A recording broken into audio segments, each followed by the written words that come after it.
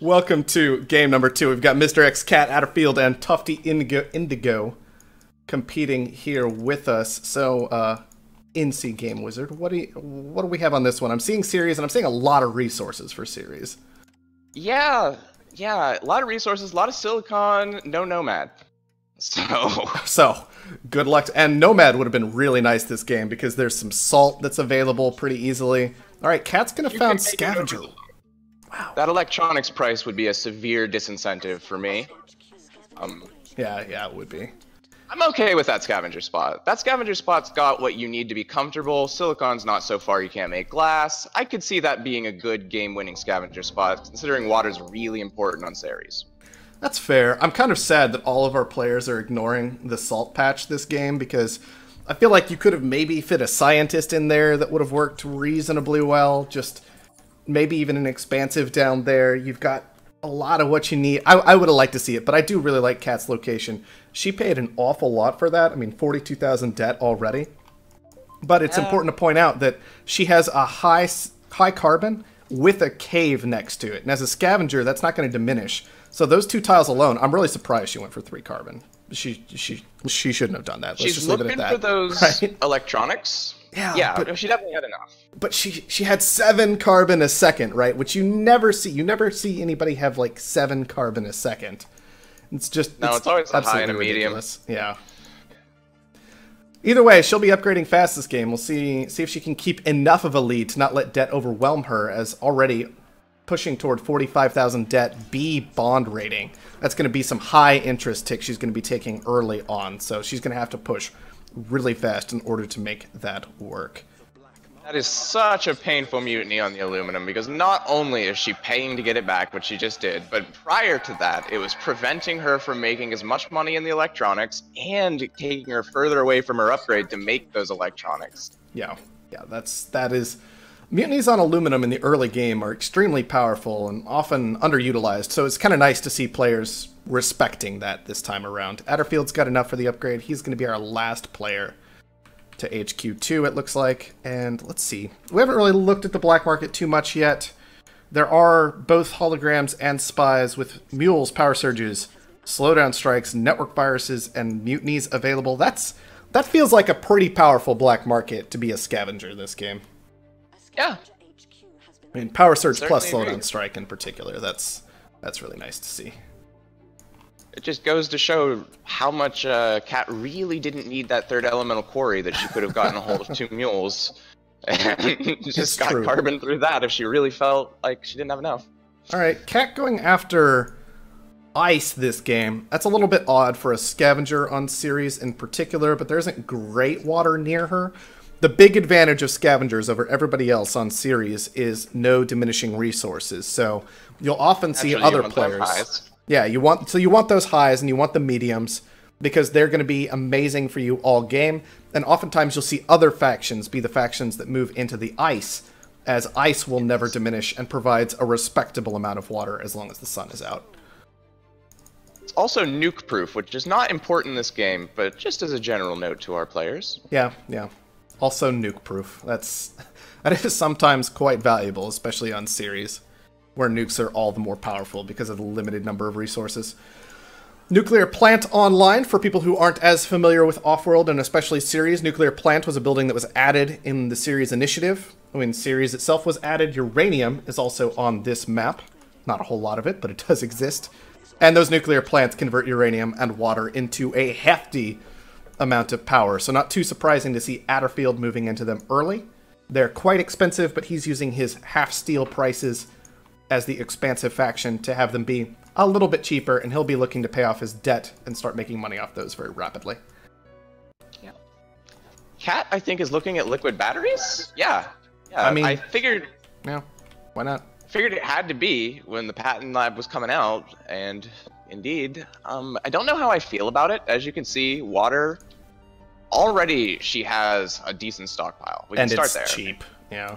And other players have claims in spades in water. Just Expansive even has a high and a medium and a low, which she's currently making electronics on, which could, at any moment, pretty much destroy the water market as it needed to stand. Unless you get significantly more water production, electrolysis reactors farms online. Maybe those nuclear plants, but those don't consume very much water at all. Yeah. So, yeah, just in general, I don't know if liquid batteries is a strong choice here, but it'll be good late game. I'll be a bit more aggressive and say the more I stare at that, the more I hate it. I really hate that.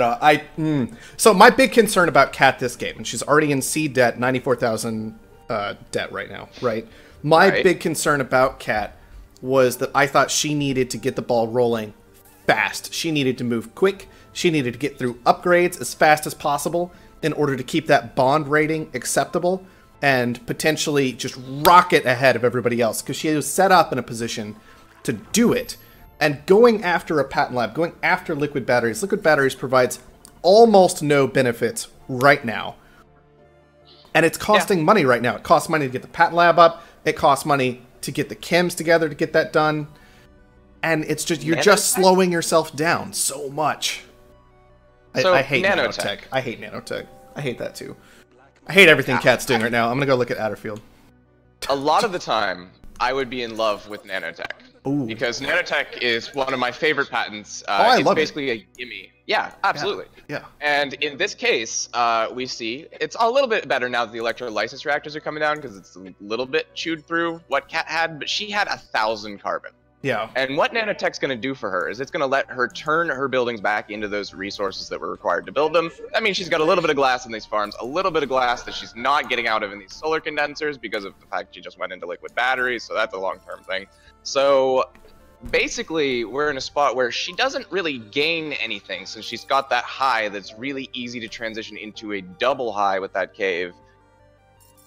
Yeah. I don't understand the nanotech decision at all. It keeps nanotech from all the rest of your players, but steals at $27 right now, and it's just, I don't really agree with the nanotech play either. But that said, Kat is up at HQ5 because she's been successfully making enough money on these reactors and these farms. Nobody else aggressively moving into those resources, and that's costing them absurd amounts of money right now. Adderfield only recently getting his farm triangle online and just now trying to move into the electrolysis. So Kat, even if I don't like some of the overall strategy that we're seeing from Kat, she's at least in the right markets at the right times, and sometimes that can be enough to get you there. Yeah, it's definitely looking like a very Kat-centric game. I'll just put it that way. Yeah. A lot of what Kat's doing is driving the commentary and driving the match, basically. Just put it that way. It's true. That said, Mr. X, once again in a patent lab, he is after teleportation, which I guess I don't mind too much, as, well, this happened with this aluminum mine all the way across the map, which is costing him $125 in fuel a second.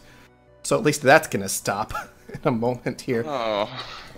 Also, after thinking machines, he actually had a huge number of patents queued up, and that's a dangerous thing to do. Not something I would ever recommend, because when you've got all those patents queued up, yeah, you've kind of set them and you can forget about your patent lab for a little while, but you're not using those resources to upgrade or buy black market items or just continue to invest. They're just sitting there. All those resources that he has in slant drilling right now are sitting around doing absolutely nothing, which is the worst thing you could possibly do with your money. There might be a brief situation where if chems are just so cheap, that $60, $70 a unit magic zone where you can just sell 100 or something and buy 100 chems, then maybe queue up some patents. But yeah, otherwise, probably not worthwhile to have your money sitting like that. Not unless you expect the chem price is going to do exactly what it's doing right now, which is shorting. Yeah. So you could, for example, cancel out of slant drilling, and suddenly sitting on 80 spare chemicals that now cost almost $300 a piece doesn't look nearly as bad. Just doesn't. Ooh, all right. Upgrade to 4 for Mr. X. Adderfield running a little bit behind on the upgrades. I think he's just playing scared, honestly, because Kat has a lot of cash on hand right now, and upgrading is looking pretty dangerous without having a large stockpile of money set aside for yourself. Yeah, if I was in Adderfield's spot, I would be thinking it's at least a coin flip if I upgrade right now. Whether she goes for X or me. Yeah. We're both expansives. He's a little bit cheaper, so it's probably a coin flip in my favor, even. I mean, I would take it if I were Adderfield, just because you're HQ3 against HQ5. This is a free-for-all game. You have to take some risks to pull back into it after you've fallen this far behind. And so every second that goes by where Adderfield isn't upgrading, yes, he's not taking that risk. It's reducing the chance that he loses the game immediately, but it is definitely increasing the chance that he loses the game long term.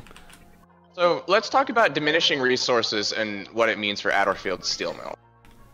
He took a single high, if I'm not mistaken, and as an expansive, you really need to put 2 claims into iron. You just do, because it's going to go away, and you're going to need that steel later in the game, and it's not going to be there.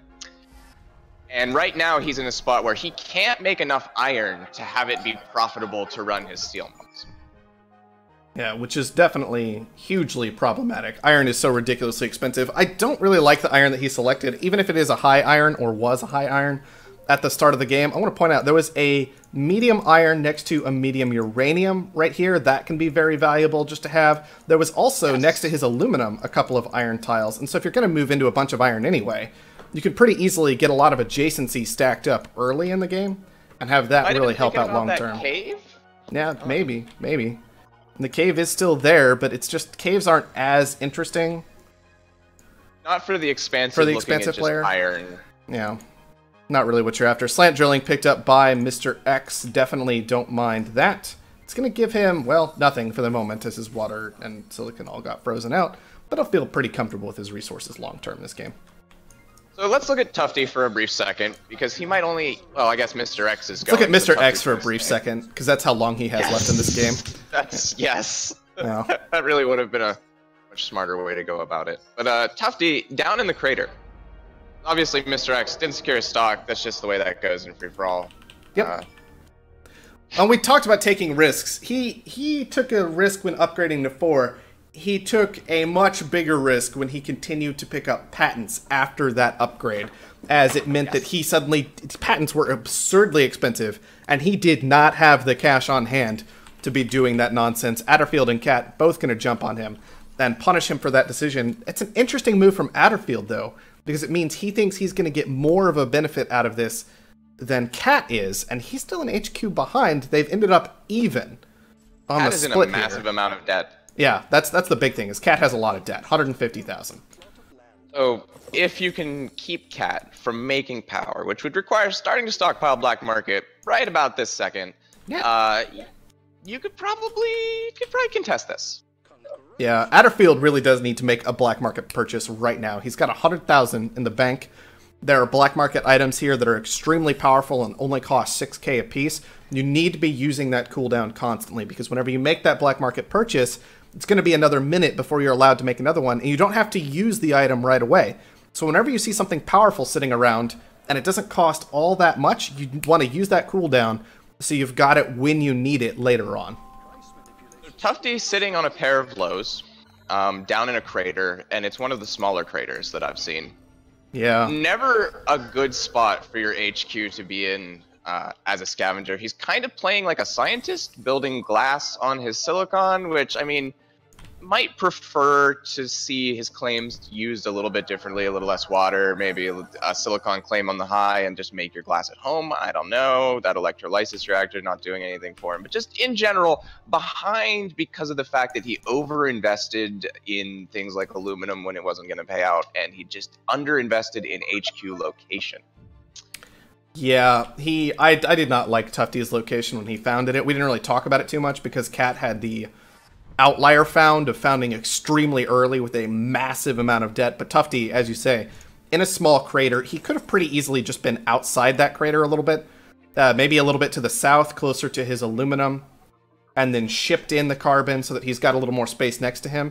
And that would mean he didn't have to do these things, like having farms and glass kilns disconnected from his headquarters, which really slows down your economy drastically long term. This would be my thinking for Tufty.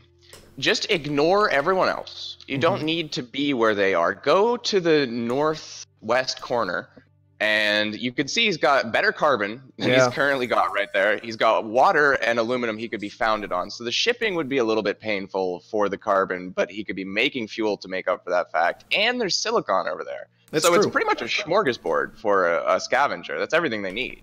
And even if he was in the crater because he wanted to be adjacent to the carbon, well, it's a much bigger crater, so that's way more acceptable at that point. it's a bigger, nicer crater. Yeah, it's just a nicer crater to be in. It's fine. You don't Roomier, need to more worry about elbow it. room. Yeah, Yeah. that's important for your scavenger players, as it turns out. Man, food's gone absolutely insane this game. Put down more farms. Just But that pair of farms not really cutting it.